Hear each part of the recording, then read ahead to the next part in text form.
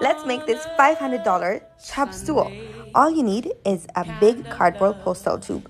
After that, you're going to mark it at 40 centimeters and use an elastic to go straight. It's such a good trick. Cut it out, and then when you have two, you place them on top of the wood to get the shape, and you're going to cut this 3 times out. Sound out everything, and then you finally place the legs on top of your wood.